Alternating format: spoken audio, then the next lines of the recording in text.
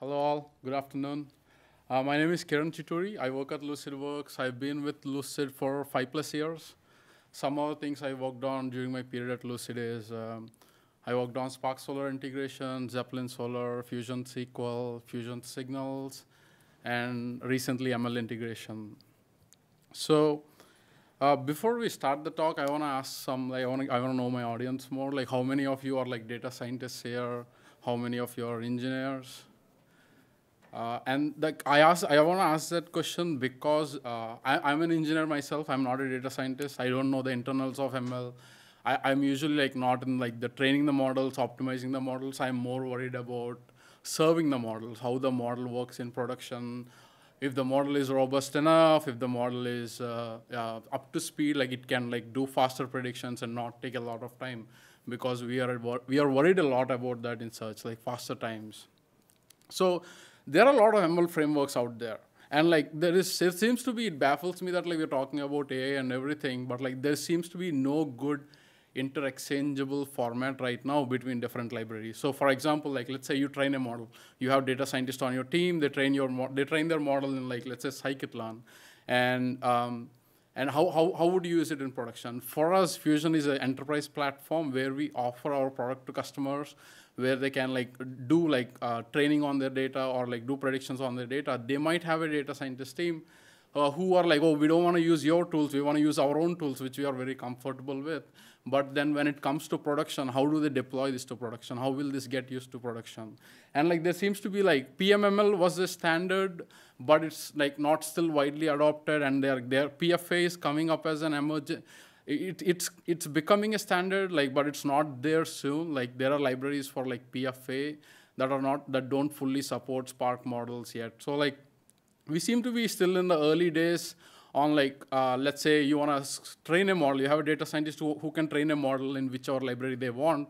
There seems to be no standard where they can like export the model to a standard format and use that form and use that model, use that exported format in like somewhere else, like in a different programming language. A bit of a background at Lucidworks, we are a Java Scala platform. We don't do Python. So like anyone who wants to use a Python libraries, they were at a bit of a disadvantage, because as a platform, it's hard for us to ship Python or Python libraries because they're like native C bindings and things like that. So we've been like, I think like 4 months ago, 5 months ago, we were discussing, okay, how do we do our ML framework so that like we can support other libraries out there without really shipping all the dependencies, like without shipping like some 5 to 10 machine learning libraries with our platform product, because it'll blow up our size, it'll be hard for our support to maintain, it'll be hard for us to maintain as engineers. So when we initially built Fusion, we built it with Spark. Like Spark is used a lot in Fusion for predictions, for training, for batch processing, for SQL. We try to use Spark as much as possible. And as part of that, we incorporated Spark into our framework really deep. Like you can do like end-to-end training using Spark in Fusion. Like you can do like logistic regression model training, and then you can use it at query time or index time within Fusion. But there was a problem. It's slow. It's not as fast as we want it to be. So for example, for real-time queries, Spark ML takes 100 to 200 milliseconds.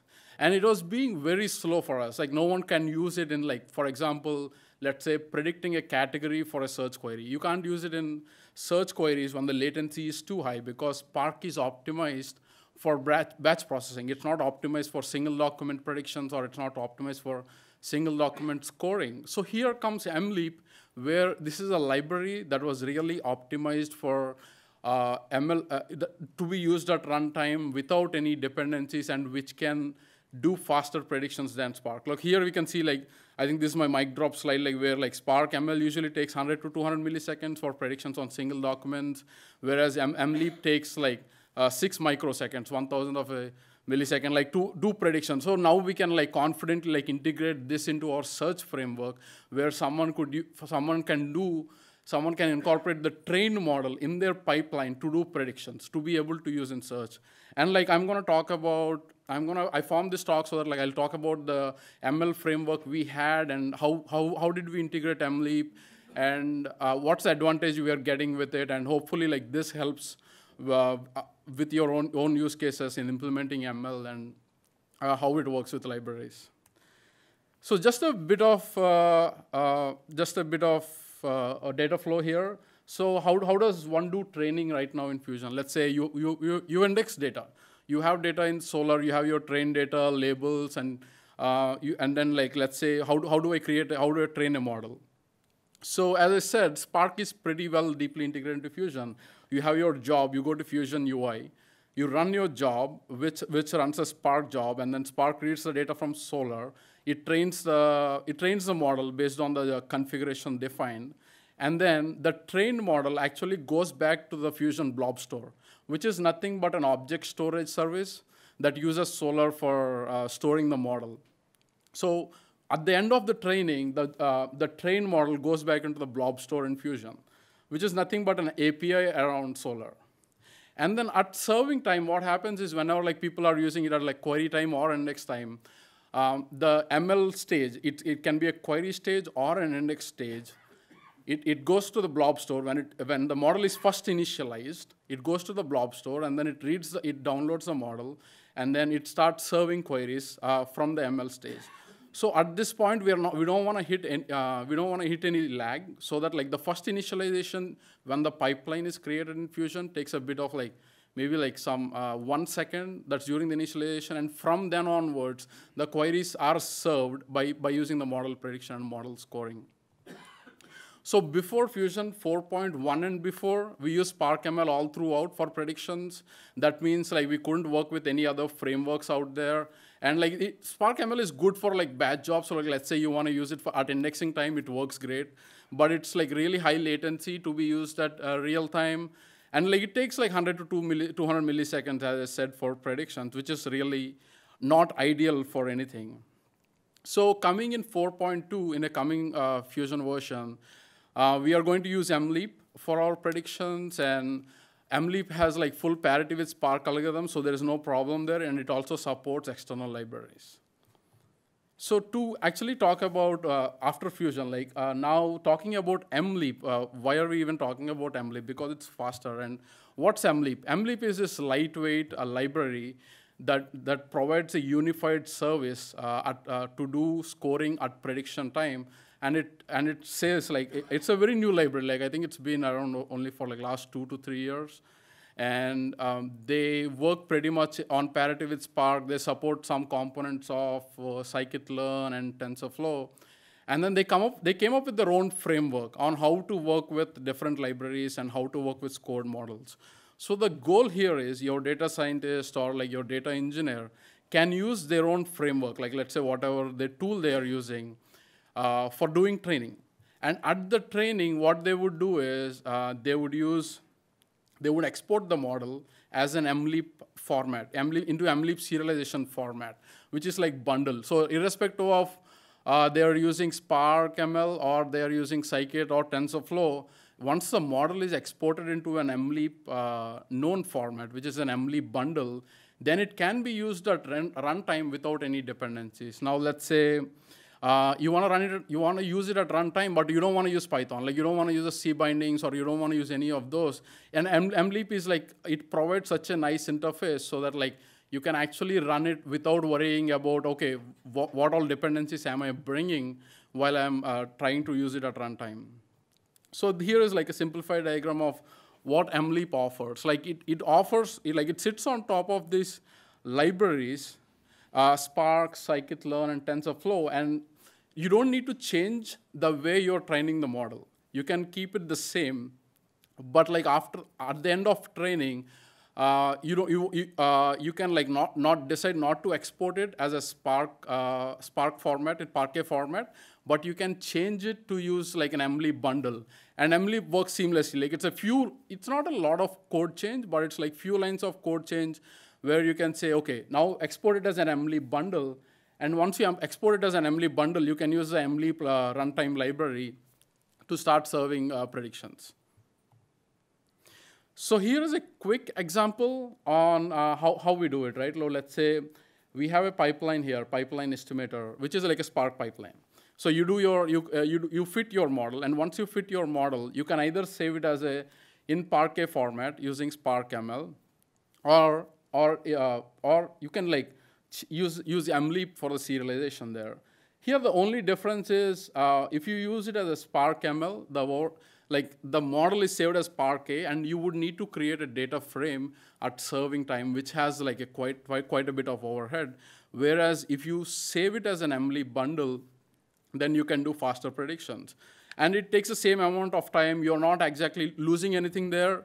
And the most important thing is you still haven't changed like how you're training. You're using all the components of your own library, like in this case, Spark ML to do your training. But at the end, you're just exporting it as an mleap serialization, non-mleap serialization format. So that was an example with Spark, how mleap integrates with Spark. This is our answer for like our integration with TensorFlow. Like because we can't actually bring the TensorFlow bindings, we have to work with TensorFlow Java bindings. And in our runtime code, we are trying to integrate more with mleap so that like irrespective of the model, like whether it's a TensorFlow model or it's a Spark model, we have a unified interface for using. Here, it's very simple. You have your TensorFlow graph, and then you have your input schema and then output schema. And then at the end, what you would do is you would just create it as a TensorFlow transformer. So TensorFlow transformer actually doesn't do a lot of things. It's a wrapper around TensorFlow APIs. So it knows how to read the API. And then using a transformer, you can actually export it as a bundle. You can export it as a serialized bundle, which can be used at prediction times. Here at runtime, we have the bundle. You just load the bundle from mleap, and then you create a schema. Let's say what is the type of your input, and you create rows which are basically similar to Spark rows, but not really Spark rows. Like they went ahead and they created their own data formats and data types, which look similar to Spark, but not really like, it's different to Spark. They just use like same names like leap frame, similar to data frames, and then rows, similar to Spark rows. But it's a nicer API and easier to create. And at the end, what you do is you just transform your data, which actually gives your predictions, right? Now, this is a way to do batch processing, like batch predictions or like batch serving. But our problem was we have search queries that are coming in, which are not really a batch. It's just a single query, right? Now, can we optimize this more? Can mleap optimize this more? Now, here, instead of creating a leap frame, what we are doing is we are using a row transformer that was in mleap. So this row transformer, what it does is it works with single documents, and it gives 2x performance compared to using a leap frame here.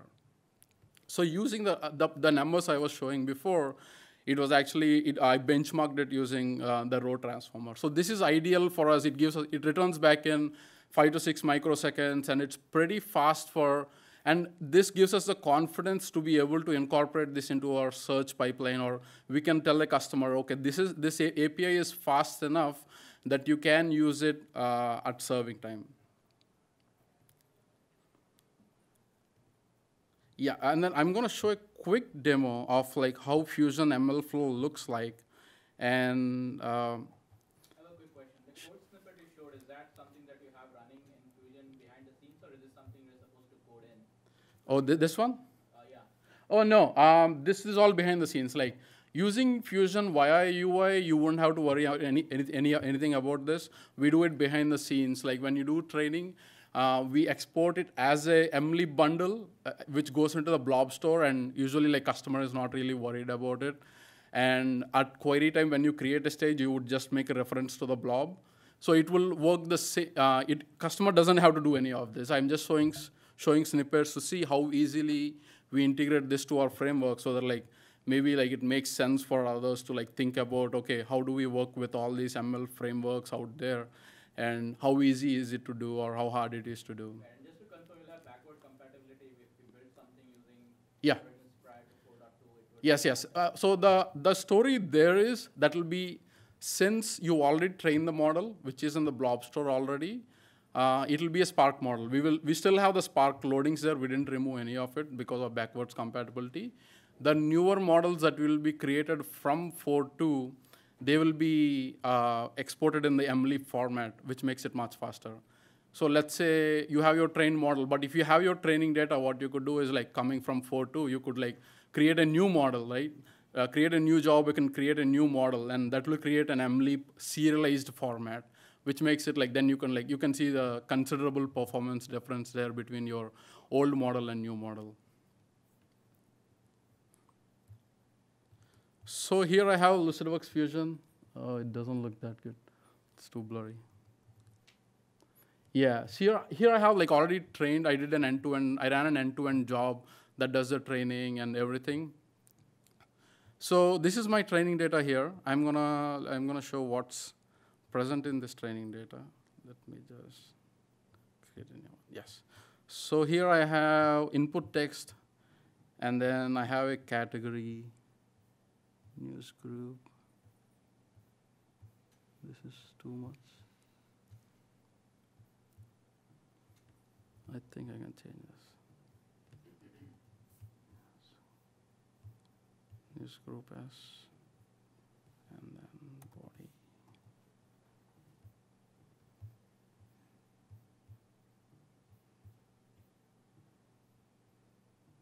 Huh. Yeah, that's weird. Anyway, so I have the training data here. I have the body, which has the text. This is just an ML20 news example, standard ML20 news example. I have the title, and I have the trained name here. Yes. It's not showing up here somehow for some reason. But there's a category here which is like which acts as a label for the training data.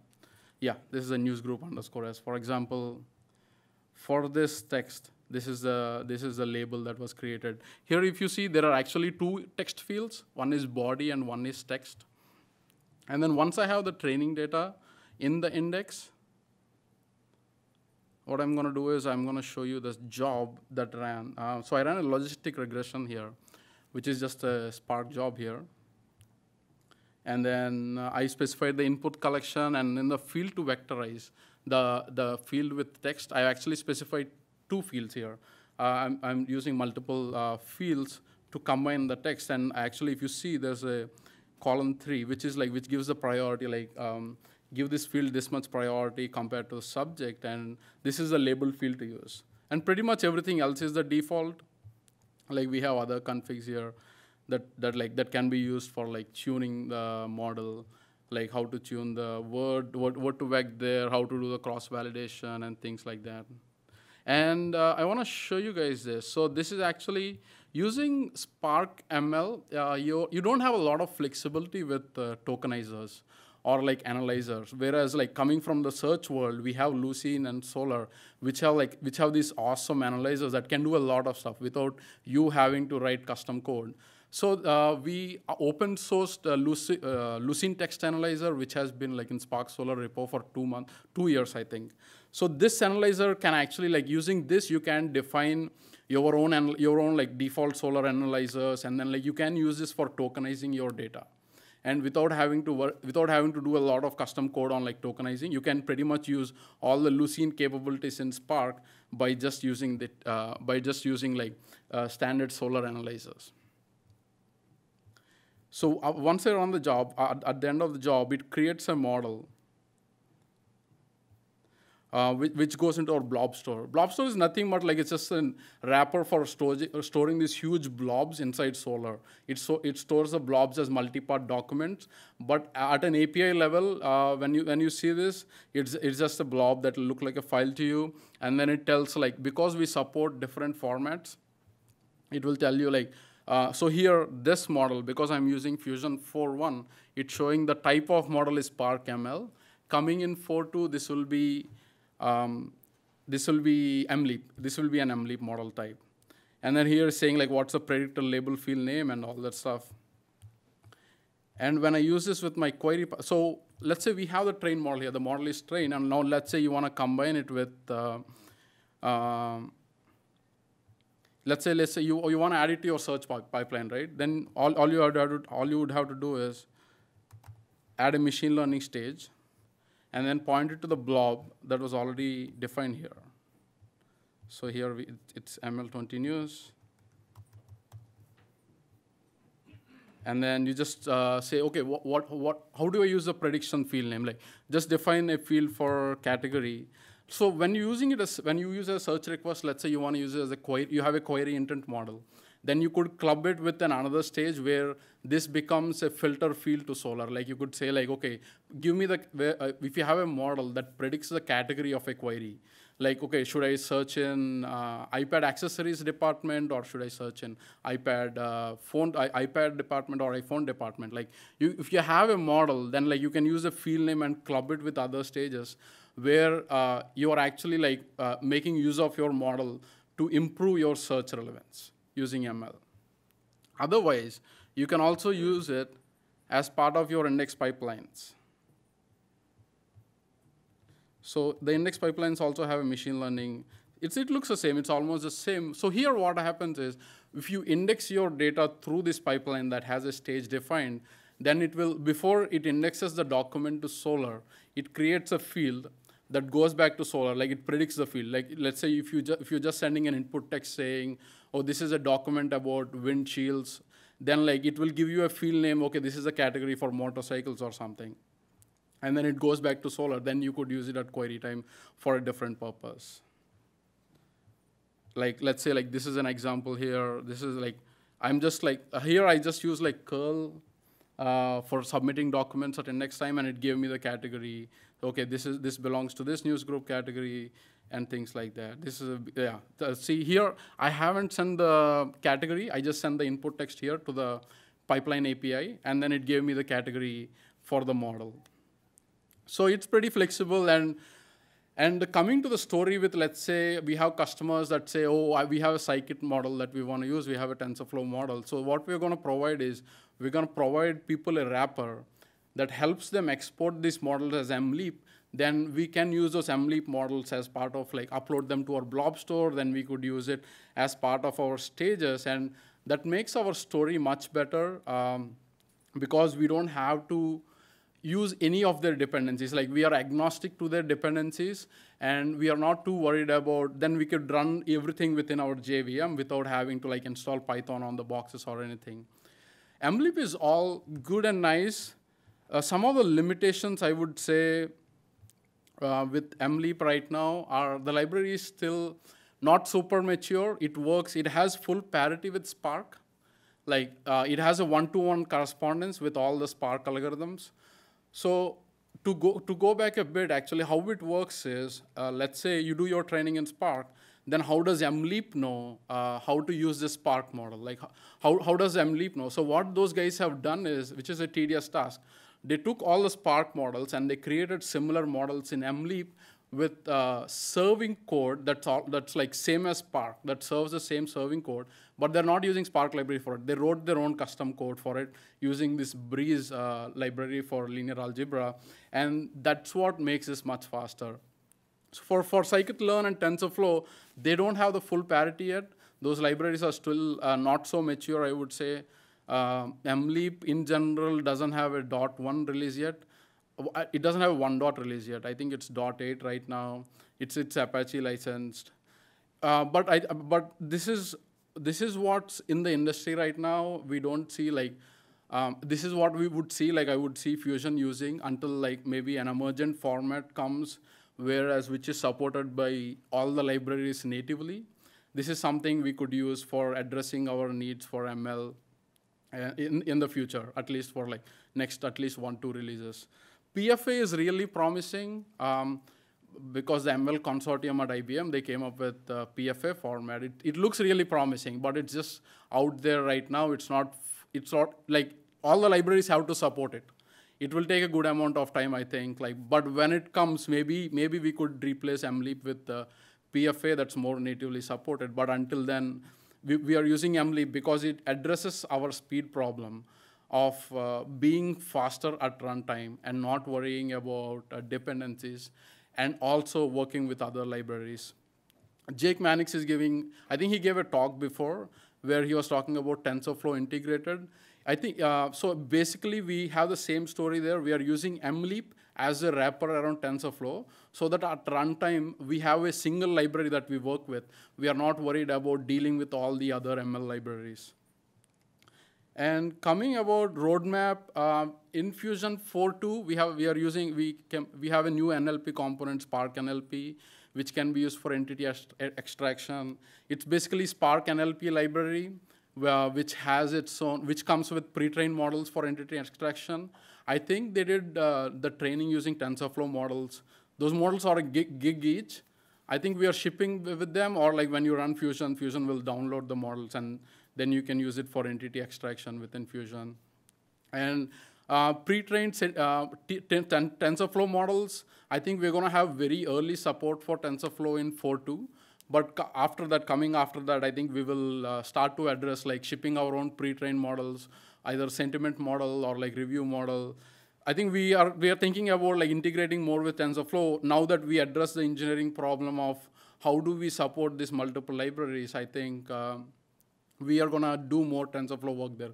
We have a data scientist team that does works and that does all the training and like creates these models. Whereas part of engineering team, my worry is about how do we productionize this, how stable is it, and addressing these concerns. And we're gonna come up with support for pre-training embeddings, and learning to rank at some capacity is coming in Fusion ML. I think in some capacity, I think it's in future version, I think. Andy gave a talk on this, and we are going to come up with better integration with TensorFlow. We don't want to ship Python yet. Our data scientists want us to ship Python so that they can use it for like doing crazy things like Spacey, scikit-learn, and TensorFlow. But like from an engineering standpoint, we don't want to do that yet. Because it becomes hard for because we are not a SaaS company, we are a platform company. And it's not easy to like ship Python and all the libraries along with their bindings and everything. We can't do that yet. So our story for now is MLeap is our story right now in working with other custom libraries. Maybe in future, maybe when we ship Python, then we will have better support. Until then, we're going to provide wrappers that helps us address like most of our customer needs. And as needs emerge, we are going to work with, going to have better tools to work with libraries. And we are hiring, if you guys go to Lucidworks Career Jobs portal, we are hiring for our team and other teams too, solutions engineers or engineers. Thank you for attending. If you guys have any questions, please let me know. And that's all.